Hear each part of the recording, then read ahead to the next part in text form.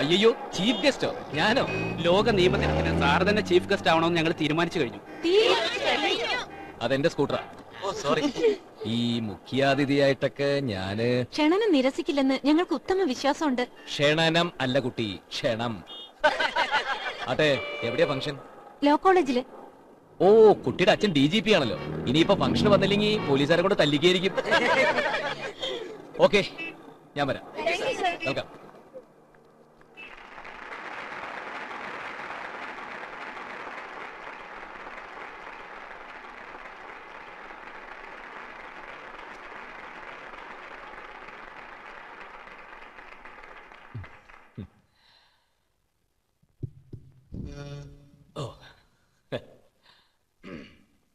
വേദിയിലിരിക്കുന്ന സമുന്നതരായ വ്യക്തികളെ, പ്രിയമുള്ള നിയമവിദ്യാർത്ഥികളെ, സ്വാമി വിവേകാനന്ദൻ ഒരിക്കൽ വിദ്യാർത്ഥികളെ അഭിസംബോധന ചെയ്ത് ഇപ്രകാരം പറയുകയുണ്ടായി. എന്താണ് വിദ്യാഭ്യാസം? പുസ്തക വിദ്യയാണോ? അല്ല. പലതരം അറിവാണോ? അതുമല്ല. വിദ്യാഭ്യാസം എന്ന് വെച്ചാൽ ഇച്ഛാശക്തിയുടെ ഗതിയെയും ആവിഷ്കരണത്തെയും നിയന്ത്രണ വിധേയമാക്കുന്നതും സഫലീകരിക്കുന്നതുമായ ശിക്ഷണം എന്നർത്ഥം.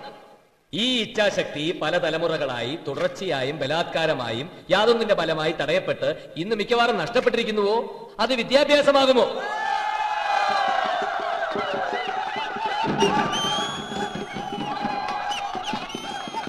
നമ്മുടെ വളർച്ച മുറ്റിയിരിക്കുന്നു. വളർച്ചയ്ക്ക് വേണ്ട ഒന്നാമത്തെ വ്യവസ്ഥ സ്വാതന്ത്ര്യമാണ്. മനുഷ്യന് ചിന്തിക്കുവാനും സംസാരിക്കുവാനും ഒക്കെ സ്വാതന്ത്ര്യം വേണം.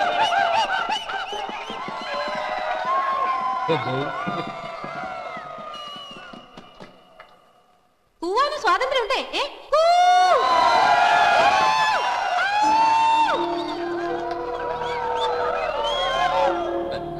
അതുപോലെ ഭക്ഷണത്തിലും വസ്ത്രധാരണത്തിലും വിവാഹത്തിലും വേണം സ്വാതന്ത്ര്യം. ലൈൻ അടിക്കാനും വേണം സ്വാതന്ത്ര്യം.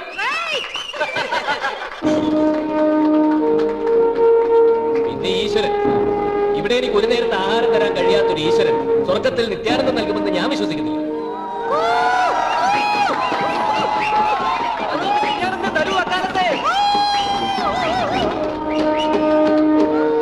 സ്വാമി വിവേകാനന്ദന്റെ ഈ വചനങ്ങൾക്ക് വളരെയേറെ പ്രസക്തിയുണ്ട്.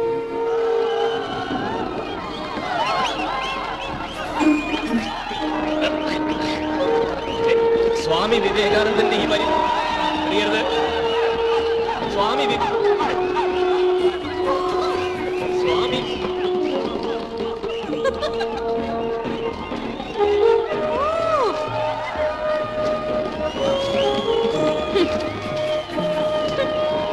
എങ്ങനെയുണ്ട് വക്കാലത്തുകുട്ടി സ്വീകരണം? നീ ഇങ്ങനെ എല്ലാത്തിനും കേസ് കൊടുക്കാന്ന് പറഞ്ഞാൽ അവർ വിദ്യാർത്ഥികളല്ലേ? ആവിഷ്കാര സ്വാതന്ത്ര്യമുള്ള നാടല്ലേ ഇത്? ഇതൊക്കെ ഒരു സ്പോർട്സ്മാൻ സ്പിരിറ്റിൽ എടുക്കാനുള്ളതിന്. അവർ എന്നെ അപമാനിച്ചത് പോട്ടെ, വ്യക്തിപരം. പക്ഷേ സ്വാമി വിവേകാനന്ദന്റെ വരികൾ അവർ കൂവിയത് ആ വലിയ മനുഷ്യനെ അപമാനിക്കുന്നതിന് തുല്യം തന്നെയാ. ഇതൊന്നും അനുവദിച്ചു കൊടുക്കരുത് മാത്യു. നീ പറയുന്നതൊക്കെ എനിക്ക് മനസ്സിലാവുന്നുണ്ട്. പക്ഷെ നിന്റെ ഈ നിലപാട് പൂർണ്ണമായി അംഗീകരിക്കാൻ എനിക്ക് കഴിയുന്നില്ല. വേണ്ട വേണ്ട, നിന്റെ അടുത്തൊരു സഹായത്തിന് വന്ന് എന്നെ പറഞ്ഞാൽ മതിയല്ലോ. നാരായണൻകുട്ടി, നീ ഒരു സ്വപ്ന ലോകത്താണ്. യാഥാർത്ഥ്യങ്ങളിൽ നിന്നും വളരെ അകലെ. നീ ഇങ്ങനെ പോയാൽ ഒരു മാനിയക്കാവും. ലിറ്റിഗേഷൻ മാനിയക്, വ്യവഹാര ഭ്രാന്തൻ. സോറി, ഈ കേസിൽ എനിക്ക് താല്പര്യമില്ല. പ്ലീസ്. എനിക്കെല്ലാം മനസ്സിലാവൂടാ. നിന്റെ താല്പര്യങ്ങൾ, കരിയർ അല്ല, അതങ്ങനെ തന്നെ വേണം. അംബീഷ്യസ് ആയാലേ സക്സസ്ഫുൾ ആവാൻ പറ്റൂ. പഴയതൊക്കെ മറക്കാനും പുതിയ കാര്യങ്ങൾ മാത്രം ഓർക്കാനും കഴിയണം. നീ ഒരു വലിയ അഡ്വക്കേറ്റ് ആവണമെന്ന് മാത്രമേ ഞാൻ പ്രാർത്ഥിച്ചിട്ടുള്ളൂ. അഡ്വക്കേറ്റ് മാത്യുവിന്റെ സക്സസ് സ്റ്റോറിയിൽ ഒന്ന് മാത്രം നിനക്ക് നഷ്ടപ്പെട്ടടാ, നന്മ. ഇതിനകത്തുള്ള നന്മ. എന്ന് നിനക്ക് തോന്നിയാൽ ഞാൻ എന്താ ചെയ്യുക? തുറന്നു പറയാലോ, ഇത്തരം സില്ലി കേസുകൾ വാദിക്കാൻ എനിക്ക് ബുദ്ധിമുട്ടുണ്ട്. Very good mister Mathew, I really appreciate you.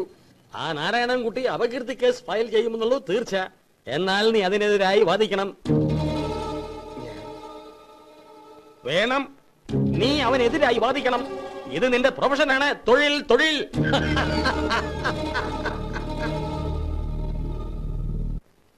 All the best Mathew.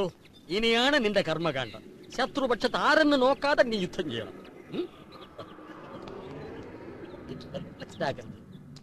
നമസ്കാരം. വരും.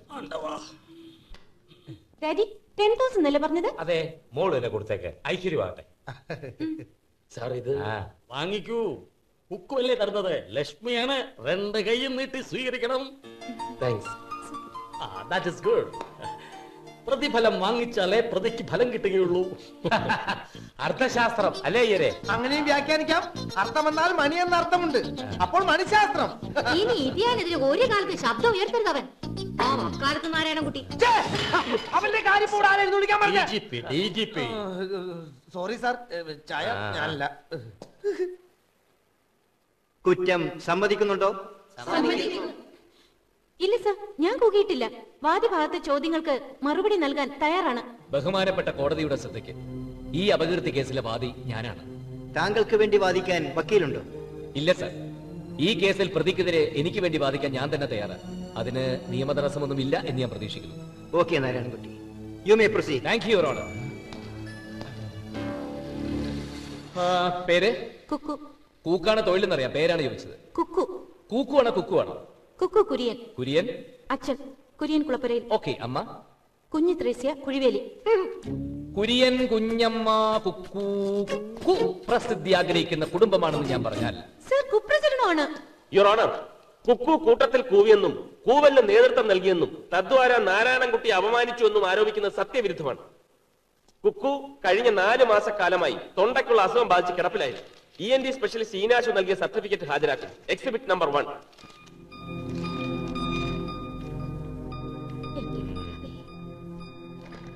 നാരായണൻകുട്ടിക്ക് എന്തെങ്കിലും പറയാനുണ്ടോ? പ്രതിഭാഗം സാക്ഷിയായ doctor ഈനാശുവിനെ വിസ്തരിക്കണം your honour. Proceed. Doctor Eenashu, അത് നിങ്ങൾ കൊടുത്ത സർട്ടിഫിക്കറ്റ് ആണോ? അതെ. അപ്പോ പ്രതിക്ക് കൂവാനുള്ള ശേഷിയില്ല അല്ലേ? സംഭവം നടന്ന ദിവസം അവർക്കതിന് കഴിയില്ലായിരുന്നു. ഈ അസുഖം തുടങ്ങിയിട്ട് എത്ര കാലായി? 4 മാസം. ഇപ്പോ അസുഖം മാറി. അസുഖം മാറി എന്നുള്ളത് മനസ്സിലായി.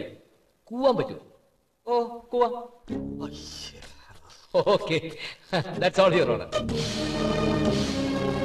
അടുത്ത സാക്ഷിയായി സുപ്രസിദ്ധ ഡ്രാമ ആർട്ടിസ്റ്റ് സുന്ദരത്തെ വിസ്തരിക്കാൻ കോടതി അനുവാദം നൽകണം. Yes, proceed. 12/12/99 നടന്ന ഇന്റർ ലോ കോളേജ് ഡ്രാമ കോമ്പറ്റീഷനിൽ നിങ്ങൾ ജഡ്ജിയായിരുന്നു. അതെ. ഏറ്റവും നല്ല നാടകം ഏതായിരുന്നു? നീലക്കുറുക്കൻ. ഏറ്റവും നല്ല നടി? കുക്കു കുര്യൻ. കുക്കു അവതരിപ്പിച്ച നാടകത്തിന്റെ പേര്? നീലക്കുറുക്കൻ. അവരവതരിപ്പിച്ച കഥാപാത്രം? നീലക്കുറുക്കൻ. അതിൽ കൂവലുണ്ടായിരുന്നു? നാടകത്തിന് കൂവലുണ്ടായിരുന്നില്ല, നാടകത്തിൽ കൂവലുണ്ടായിരുന്നു. നാടകാനന്തരം നിങ്ങൾ അവരെ അഭിനന്ദിച്ചു? അഭിനന്ദിച്ചു. എന്തായിരുന്നു അവരുടെ പ്രതികരണം? കുറുക്കനെ പോലെ ഉച്ചത്തിൽ കൂവി.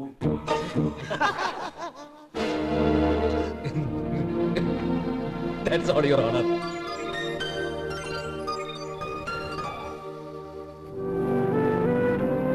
കുറ്റം പെട്ടെന്ന് അങ്ങ് സമ്മതിച്ചു കൊടുക്കണ്ടായിരുന്നു. ഫൂളിഷ്നെസ് ആയിപ്പോയി. ഡെയിലി കോടതി പോവായിരുന്നല്ലോ. വക്കാലത്തോട്ടി ക്രോസ് ചെയ്യുമ്പോ ആ മുഖം കണ്ടോണ്ടിരിക്കാൻ ഒരു രസം തന്നെയല്ലേ? ഹാൻസം യാർ. ആ കുട്ടി ക്രോസ് ചെയ്യുമെങ്കിൽ ഏത് ക്രൈമും സമ്മതിച്ചു കൊടുക്കാൻ ഞാൻ തയ്യാറാ. Really? That's the art of cross examination. Cross വിസ്താരം ഒരു കല തന്നെയാ. വിസ്തരിക്കുന്നവൻ ഒരു കലാകാരനും. ഈ